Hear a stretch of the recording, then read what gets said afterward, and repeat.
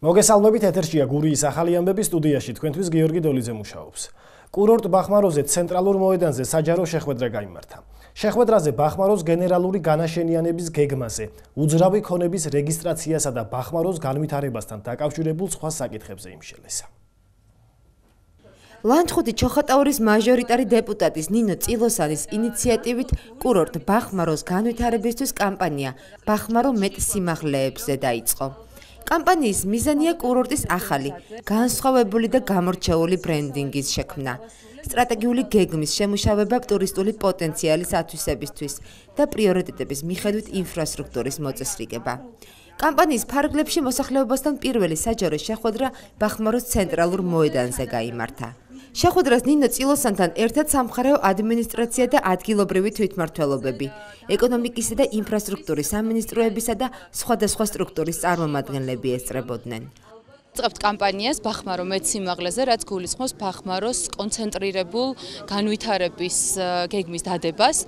შესაბამისად, ყველა სათანადო სტრუქტურასთან საჭირო კომუნიკაციას, აქტიურ კომუნიკაციას იმისთვის, რომ ეტაპობრივად კონკრეტული დროის პერიოდში გაიწეროს იმ ინფრასტრუქტურული პრობლემების მოგვარება, რომელიც დღეს აქ დამსვენებლებს აწუხებს. სამუშაო შეხვედრები გაგრძელდება სხვადასხვა ფორმატებში. ძალიან დიდი სურვილი მაქვს, რომ ჩავრთოთ დონორი ორგანიზაციები, რომლებიც აქტიურად მუშაობენ რეგიონალური განვითარების კუთხით, რა თქმა უნდა, ინფრასტრუქტურის და რეგიონალური განვითარების სამინისტრო იქნება წამყვანი ამ მიმართულებით და ჩვენ ბახმაროს ახალ სიცოცხლეს დაუბრუნებთ. შეხვედრაზე ჩვენ განვიხილეთ კონკრეტული საკითხები, რომელიც ეხებოდა მაგალითად კონკრეტულ кейსებს, რომელიც ეხება მიწის რეგისტრაციებს, სახელმწიფო მიწის პრივატიზებასთან დაკავშირებულ საკითხებს და ასევე მშენებლობის ნებართვასთან დაკავშირებულ საკითხებს. დაისახა გეგმა საომავლო განვითარების და თანამშრომლობის და ჩვენ ქალბატონ ნინოსთან ერთად და ადგილობრივ მუნიციპალიტეტთან ერთად მზად ვართ ყველა ამ საკითხზე ვიმუშაოთ დეტალურად,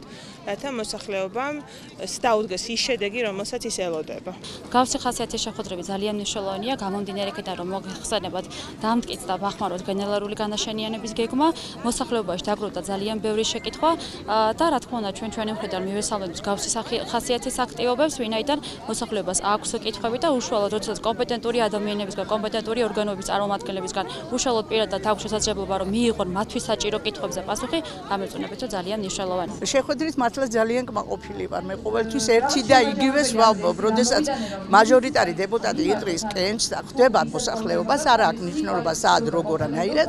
აი სურვილი მაქვს, რომ რამოდენიმე თვის შემდეგ ყოველთვის შეხვდეს მოსახლეობას ის მათი გასაჭირი პრობლემები აღმოფხვრილი იყო თუ კიდევ რაიმე პრობლემა. მე მივესალმები ასეთ შეხვედრას, ჩემი სურვილი იქნება, თხოვნა იქნება, მარტო ჩემი არა, ყველა ჩემი მეზობლების მოსახლეობის, რომ მიექცეს კურორტს, ინფრასტრუქტურა განვითარდეს, იყოს ყველაფერად ბავშვებისთვის მოწესრიგებული, უფრო მეტი შემოსავალი იქნება, უფრო კარგად განვითარდება ბახმარო და უფრო მეტი ტურისტები გვეყოლება. დემოკრატიული ჩართულობის ცენტრში C ჰეპატიტთან ბრძოლის დღესთან დაკავშირებით მრგვალი მაგიდა გაიმართა. შეხვედრაზე არასამთავრობო ორგანიზაციამ ფენიქსი 2009 ანგარიში იქნა წარმოდგენილი, რომელიც ორგანიზაციის მიერ ჩატარებულ ტესტირებას და C ჰეპატიტის ელიმინაციის სახელმწიფო პროგრამასთან თანამშრომლობას მიეძღვნა. დემოკრატიული ჩართულობის ცენტრში C ჰეპატიტთან ბრძოლის დღესთან დაკავშირებით მრგვალი მაგიდა გაიმართა. შეხვედრაზე არასამთავრობო ორგანიზაციის ფენიქსი 2009 ანგარიში იქნა წარმოდგენილი, რომელიც ორგანიზაციის მიერ ჩატარებულ ტესტირებას და C ჰეპატიტის ელიმინაციის სახელმწიფო პროგრამასთან თანამშრომლობას მიეძღვნა. შეხვედრაზე საუბარი დისკუსიის ფორმატში გაიმართა და მონაწილეებმა C ჰეპატიტთან დაკავშირებით არსებულ პრობლემებზე, მოსახლეობის ინფორმირებულობის ხარისხზე, დაავადების ადრეულ სტადიაში გამოვლენის საკითხზე და იმ რისკ ფაქტორებზე იმსჯელეს, რომელსაც მოსახლეობამ განსაკუთრებული ყურადღება უნდა მიაქციოს. არასამთავრობო ორგანიზაცია ფენიქსი 2009 აღნიშნულ თემატიკაზე არაერთ პროექტს წარმატებულად ახორციელებს. სწორედ ფენიქსის საქმიანობის შედეგად გამოვლინდა 2000-მდე C და B ჰეპატიტებით დაავადებული ადამიანები, რომელთა უმრავლესობა ელიმინაციის პროგრამაში უკვე ჩართულია. გურიაში, კერძოდ ოზურგეთში არის ფაქტობრივად დღესდღეობით ყველა ეს გამოკვლევის ყველა საშუალება. უფასო, არის რაღაც ალკოჰოლის თანხის რაოდენობა, რომელიც ესე იგი ფასიანია, თუმცა როგორც ესე იგი ცენტრალური ბიუჯეტიდან, ასევე ადგილობრივი ბიუჯეტიდან საკმაოდ მაღალია დაფინანსება და სოციალური სტატუსის ქონის შემთხვევაში და სოციალური დაუცველობის შემთხვევაში ხდება 70% დაფინანსება და ამის გარდა კიდე ადგილობრივი ბიუჯეტიდან თუ ადამიანი სოციალურად დაუცველი არ არის, ამ შემთხვევაში 30% დაფინანსებს ცენტრალური ბიუჯეტი და შეგვიძლია ვთქვათ, რომ ოზურგეთში და გურიაში ეს მაჩვენებელი საკმაოდ მაღალია, მაგრამ სამომავლო ამბავში ალბათ უფრო მეტი აქტიურობა საჭირო, უფრო მეტი კამპანიური ხასიათია საჭირო, ალბათ ასეთი შეხვედრები. ყველა სამეცნიერო დაწესებულება ვალდებულია პირველადი სკრინინგი ჩაუტაროს ყველა მოქალაქეს, რომელიც მიმართავს სამეცნიერო დაწესებულებას. ახლა რაც შეეხება უბრალო მოქალაქეებს. უბრალო მოქალაქეებს შეუძლიათ მოგმართონ ჩვენ დავადვადე კონტროლის ეროვნული ცენტრის ლაბორატორიას ან საზოგადოებრივი შეიძლება მოვიდეს რა დროს შეიძლება ან საზოგადოებრივი ჯანდაცვის ცენტრებს ყოველდღიურ რეჟიმში დილის 10 საათიდან საღამოს 5 საათამდე. ეს ჩვენ ხშირად პრესაში თქონდა ეს ინფორმაცია. ჩვენი სამსახური მდებარეობს ალბათ მე ახლა ასე ავხსნე მოსახლეობას, რომ ალბათ ვინც იცის ძველი ბაზარი, რომელიც იყო ეკადის ტერიტორიაზე, იქ არის ორი ლაბორატორია, ერთი არის ვეტერინარული ლაბორატორია და მეორე არის ეს გურიის განყოფილება, სადაც ნებისმიერ დროს შაბათ-კვირის გარდა შეუძლია და ყოველგვარი მომსახურების საფასურის გარეშე პირველადი სკრინინგი ჩაუტარდებათ. პასუხს მიიღებენ 20 წუთში. პირველად პასუხს.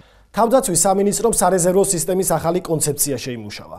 1 ოქტომბრიდან აქტიური რეზერვის საპილოტე პროგრამა იწყება. საბუთების მიღება კი 1 აგვისტოდან 7 სექტემბრის ჩათვლით იწარმოებს.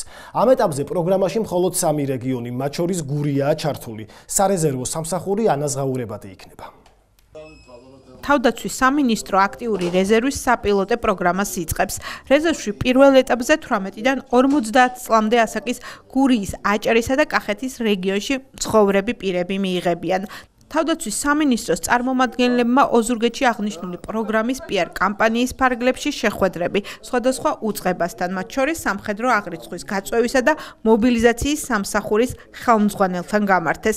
რეზერვში ჩარიცხულ მოქალაქეებს 5 წლიანი კონტრაქტი გაუფორმდება და მათი შრომა ანაზღაურებადი წელიწადში დაახლოებით 2700 ლარი იქნება. რეზერვში სამსახური წლის განმავლობაში 45 დღე იქნება და ის 12 თვეზე თანაბრად გადანაწილდება. ადამიანი, რომელიც მოვა ჩვენთან, გააფორმებს ხელშეკრულებას 5 წლის ვადით და დააკმაყოფილებს იმ კრიტერიუმულ მოთხოვნებს, რასაც ქვია ფიზიკური, ფსიქოლოგიური და სამედიცინო, ანუ ჯანმრთელობის მდგომარეობის ჩვენ კრიტერიუმებს, გააფორმდება ხელშეკრულება და მიეცემა ხელფასი. 5 წლის ვადით გააფორმებს იმ ხელშეკრულებას. ხელფასი არის მინიმალური ხელფასი საშუალოდ წლის განმავლობაში 45 დღეა და 2700 ლარი, რომელიც გადანაწილდება თითოეულ თვეზე და გამოდის 250 ლარი ექნება სამხედრო სარეზერვო სამსახურის მოსამსახურეს ექნება 250 ლარი თვეში. 45 დღე, რომელიც გაწერილია გეგმით. იწყება 1 ოქტომბრიდან და პირველი მოსვლა იქნება ერთკვირიანი 1 ოქტომბრიდან 7 ოქტომბრამდე. დანარჩენი თვეები შემდეგ ნოემბერი, დეკემბერი, იანვარი, თებერვალი და ასე შემდეგ მომავალი წლის ნოემბრამდე მხოლოდ 2 დღე იქნება რეზერვისტი გამოსაცხადებელი დისლოკაციის ადგილზე, ანუ ქვედანაყოფში, სადაც ჩვენ მსახურობთ. ხოლო რაც შეეხება ნოემბერში, უკვე შემაჯამებელი სწავლება 14 დღეანია. ანუ 14 დღე იქნება ეს. სამხედრო აღრიცხვის სამსახურში საპილოტე პროგრამას მიესალმებიან და თავდაცვის სამინისტროს მათი კომპეტენციისა და შესაძლებლობის ფარგლებში მხარდაჭერას პირდებიან. ადრიაში გადიან შეამოწმებენ ფიზიკურ მომზადებას, ნორმატივებს ეძახიან, იქ ჩააბარებენ რაღაც სირბილში შეჯიბრებები რაღაცები არის იქ, რომელიც უნდა ჩააბაროს, შემდეგ სამედიცინო კომისიაზე თვითონ სამინისტრო წაიყვანს ადლიდან გორში, ცენტრალურ სამედიცინო კომისიაზე, გაივლის კომისიას იქ, ღმერთი ჯანმრთელი იქნება და შემდეგ გვიგზავნიან მომართვას, რომ ამ ადამიანს პიროვნება შევქმნით პირადი საქმე და მოამზადოთ სარეზერვო სამსახურში ჩასარიცხად. ჩვენ შევქმნით პირად საქმეს და უკვე ის იქნება და 5 წლის განმავლობაში იმუშავებს მაგ. თქვენ როგორ ფიქრობთ, ზურგეთიდან, ჩვენი რეგიონიდან იქნება ამ პროგრამას გამოხმაურება და მიიღებენ მონაწილეობას? ფიქრობ, ეხლა ქართველი ხალხი და გურულები მithumetes მებრძოლები ვარ და რა თქმა უნდა ექნება. საპილოტო პროგრამაში მონაწილეობა გურიის რეგიონში მცხოვრებ 22 წლის ჩათვლით სტუდენტებსაც შეეძლებათ, რომლებსაც სარეზერვო სამსახურის ერთი კონტრაქტის ვადის დასრულების შემდეგ სავალდებულო სამსახური მოხდილად შეეთვლებათ. აი 5 წლის განმავლობაში სტუდენტი, რომელსაც გაივლის ამ სარეზერვოს, ეთვლება ჯარში დამსახურად და მის გაიცემა მასზე სამხედრო ბილეთი. არის სამედიცინო დაზღვევა არის კიდევ, რომელიც მას ეხება და მე ბატონი თემური შემბრიდა რომ გაარკვევს, შეიძლება ოჯახის წევრებსაც გავცილდეს ეს დაზღვევა, იმიტომ რომ სამხედრო მოსამსახურეს ოჯახის წევრებზე აქვს, სულ ყველა ოჯახის წევრი დაზღვეული არის. რეზერვში მომსახურე პირებისთვის წვრთნები 1 ოქტომბრიდან დაიწყება. საბუთების მიღება კი 1 აგვისტოდან 7 სექტემბრის ჩათვლით იწარმოებს. დღევანდელი საინფორმაციო გამოშვება დასრულებულია. მე მომავალ შეხვედრამდე გემშვიდობებით, მადლობთ ყურადღებისთვის.